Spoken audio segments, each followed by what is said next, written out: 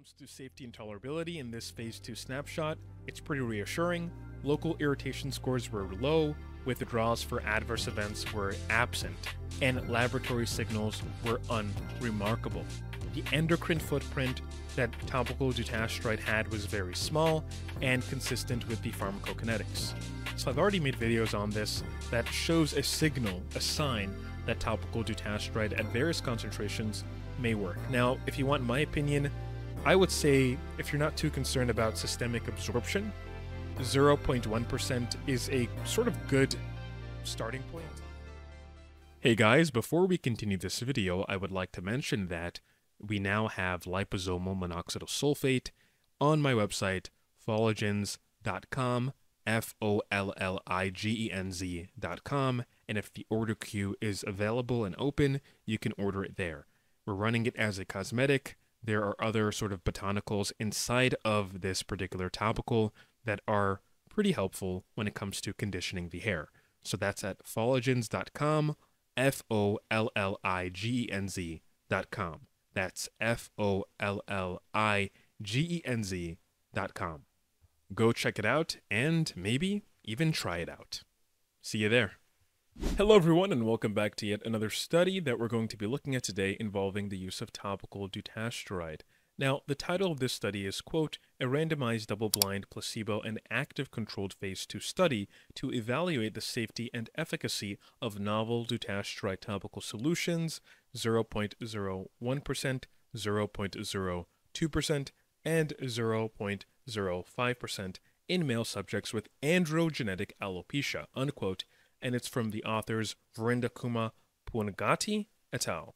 Now, in this particular study, we're seeing some pretty good cases to be made for the use of topical dutasteride, primarily at the highest concentration studied in this particular paper at 0.05%, where it seemingly outcompeted 1 milligram oral finasteride. Now, this study is very robust because you have 5 arms in this study, and you have that sort of comparison between placebo and another oral treatment outside of the topical 5-alpha reductase inhibition use.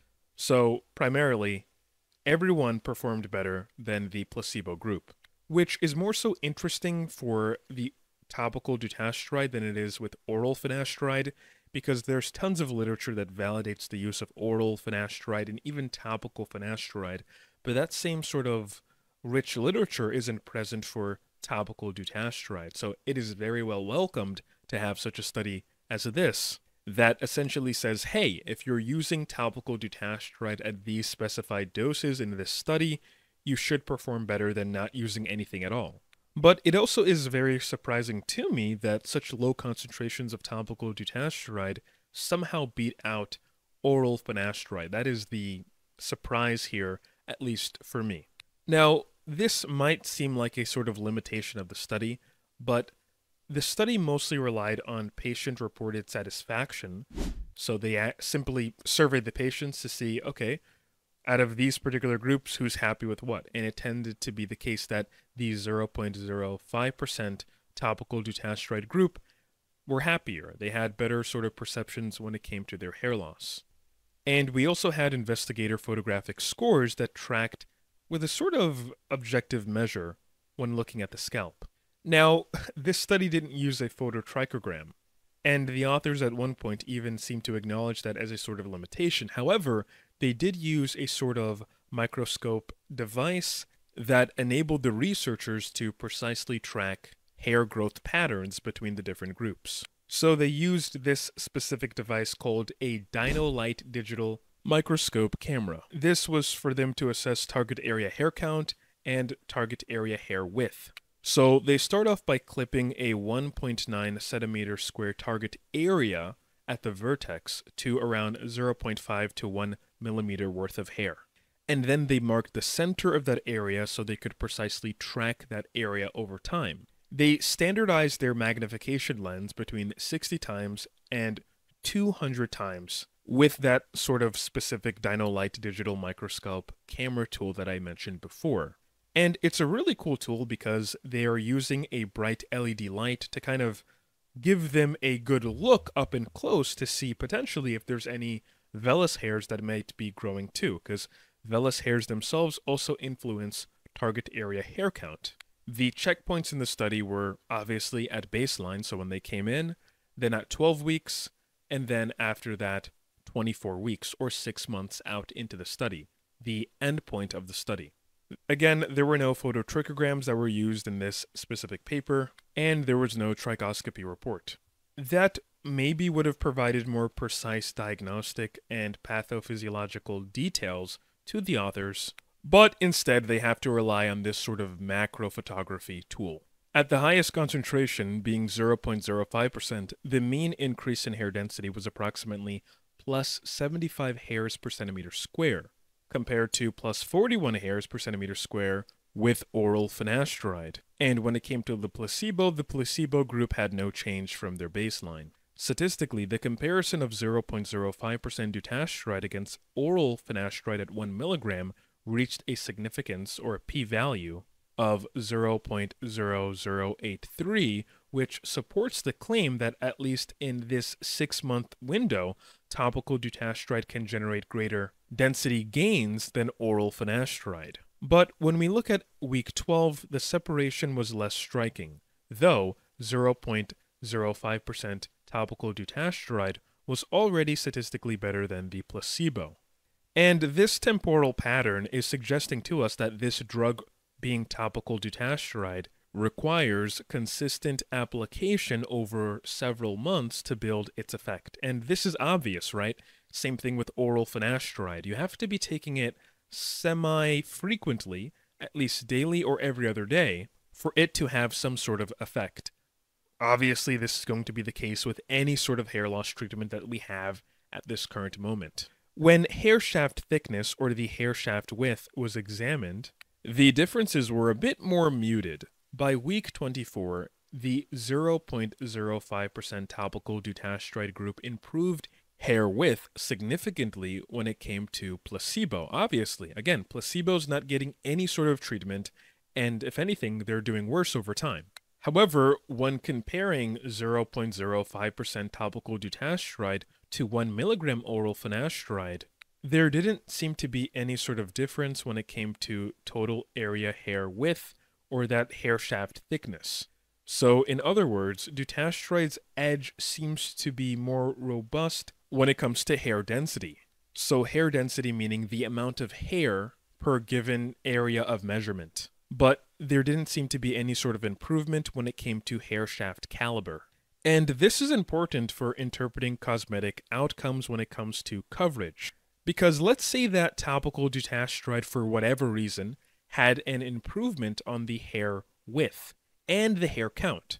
Well, the hair width allows the hair itself to cover more area, thus improving its coverage, so you can style it better and have a better sort of cosmetic outcome. Even if you have the same Norwood level, right? And you've probably already seen this before yourself, right? You can take two people with a Norwood 3. And one guy, let's say person A, guy A, right, has super curly hair. Well, that super curly hair is leading to a greater area of coverage. So he can style his hair better to the point where you can't tell if he has an Norwood 3. He might appear to have an Norwood 2 or even an Norwood 1, depending on how curly and coarse and, just how much coverage his hair can produce. Whereas if you have a guy that has very stringy hair, where the width is, substandard, then it's going to look like an Norwood 3. If not, in some lighting conditions, cosmetically, it may even look worse than an Norwood 3. So that is why hair width is a good measurement to kind of take into account. The global photography assessment and patient self-questionnaires corroborates the objective data here. Half of the patients on 0.05% topical dutasteride had a global photographic assessment score of at least plus 2 points at 12 weeks, rising to nearly 70% of people in that particular group by the end of the study at 24 weeks. Finasteride, by contrast, hovered closer to 20% at 24 weeks. Patient satisfaction, as measured by the male hair growth questionnaires, was similarly higher in the dutasteride 0.05% arm, with over 90% reporting satisfaction with their hairline by week 24. And such concordance between the objective metrics and subjective satisfaction kind of strengthens the clinical credibility of the result. Now, something that I find to be interesting is that there were detectable but low-level concentrations of dutasteride that was in the plasma of the subjects that were using the topical dosing, with concentrations often close to the assay's lower limit of quantification. And this is important because while the results here were highly variable, these trace systemic levels indicate that the drug's absorption into the scalp tissue did indeed occur. There was a low but non-zero systemic exposure. Serum dihydrotestosterone, or DHT, and testosterone shifted only modestly with the topical dutasteride group. And it is in stark contrast to the well-documented approximately 90% serum DHT suppression that you would see with oral dutasteride at 0.5 milligram in benign prostatic hyperplasia studies and androgenetic alopecia studies. Now, this is pretty important here because people like to cite dutasteride's molecular weight, which is approximately 528 Dalton, as being a major issue when it comes to its topical use. And this is due to the classic dermatology 500 Dalton rule.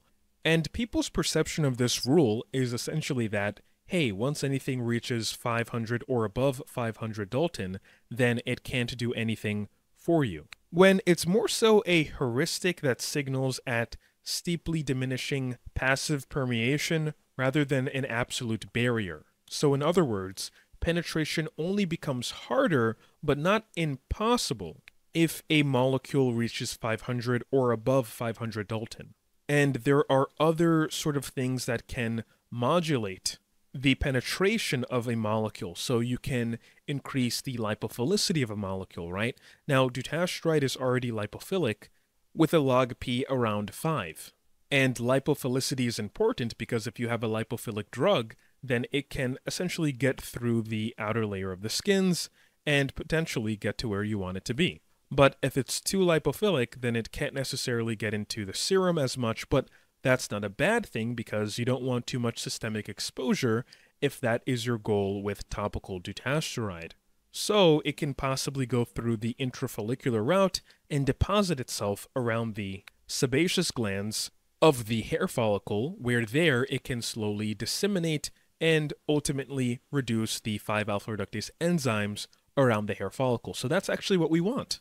There's also another principle that we kind of had a hint at in this specific study, and this is under Fick's law. So with Fick's law, if we increase the concentration of a particular molecule, then the weight of that molecule will essentially move it through a concentration gradient. That's just the rough way I'm going to put it. I've already made videos on this. I'll put them in the description below. But essentially, if we can get more concentration, a higher concentration, then that should render or at least assuage the high Dalton issue that we have with dutasteride's molecular weight. And we, again, kind of had that demonstrated in this specific study. Steady-state flux scales with both the permeability coefficient and the donor-to-tissue concentration gradient. Here, we saw that the dose response and hair count gains across 0.01%, 0.02%, and 0.05% concentrations of topical dutasteride is exactly what we would expect to see, right?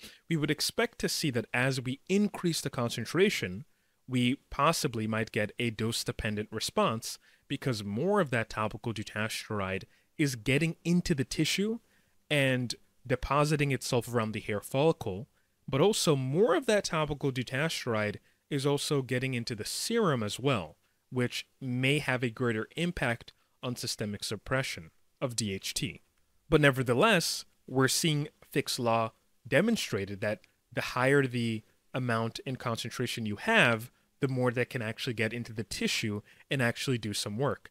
Now, of course, this doesn't go on forever. There probably is some sort of limit, whether it's due to the vehicle or whether it's due to there simply not being enough enzymes to inhibit anymore. But there's probably a limit where this kind of flatlines. So you can't increase the topical concentration to, let's say, 100% topical dutasteride, because at some point it's not going to be, there's not going to be a difference between, say, 5% topical dutasteride and 100% topical dutasteride. You've hit the maximal amount you can suppress through a topical means and perhaps within that tissue in general. We see this demonstrated with oral dutasteride use between 0.5 milligram up to 2.5 milligram. After 2.5 milligram, there's only so much you can suppress. There are so many diminishing returns that occur, even a bit before 2.5 milligram. Context matters when we compare these findings to established therapies. Against oral finasteride 1 milligram in this specific 6-month window in this specific study, topical dutasteride at 0.05% holds an advantage on hair counts, with similar gains in hair width. That is clinically attractive, especially if you're somebody that is wary of systemic side effects. And I have to remind you, though, we have more data on oral finasteride going up to 10 years, so still, it might be a risk to pin your hopes on topical dutasteride, especially at this seemingly low of a concentration.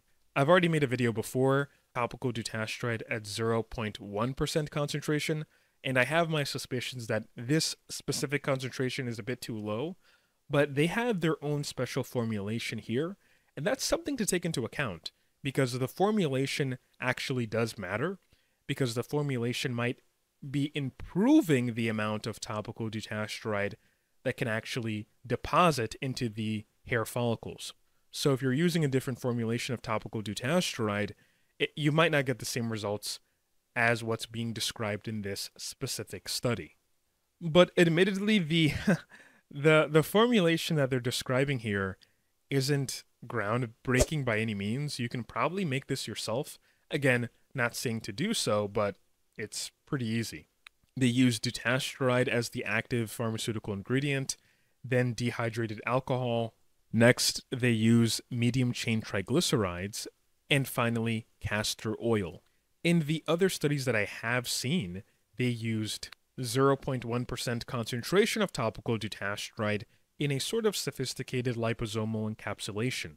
But this study, they're using more so a lipid matrix with no liposomes, but still it might be the case that this sort of lipid matrix with castor oil and medium-chain triglycerides and whatever is actually helping for the topical dutasteride to penetrate into the tissue properly. When it comes to safety and tolerability in this phase 2 snapshot, it's pretty reassuring. Local irritation scores were low, withdrawals for adverse events were absent, and laboratory signals were unremarkable. The endocrine footprint that topical dutasteride had was very small and consistent with the pharmacokinetics. Still, the exposure did have some variability, as we mentioned earlier, but overall, if I just had to put this video to a close and stop yapping so much, topical dutasteride has a signal of working. So, it's an option that you guys can certainly use to help yourself fight against androgenetic alopecia. So that's it for this video. Hopefully my rambling, I felt like I was rambling more than often when it came to this particular paper, because I've already done videos on this before, and I've already answered these questions over and over again.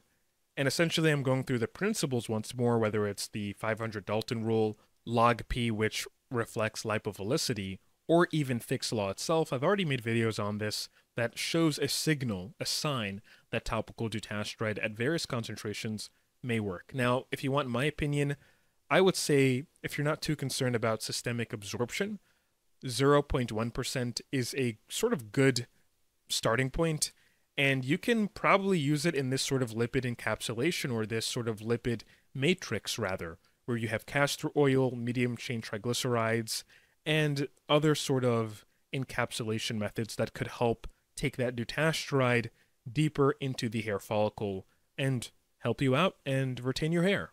So that's it. I'm done yapping. I don't want to say that it's better than oral finasteride, because oral finasteride has more data on it, but it does look like it is a good therapy. So thanks for watching this video, guys, and I hope to see you in the next one. Peace out.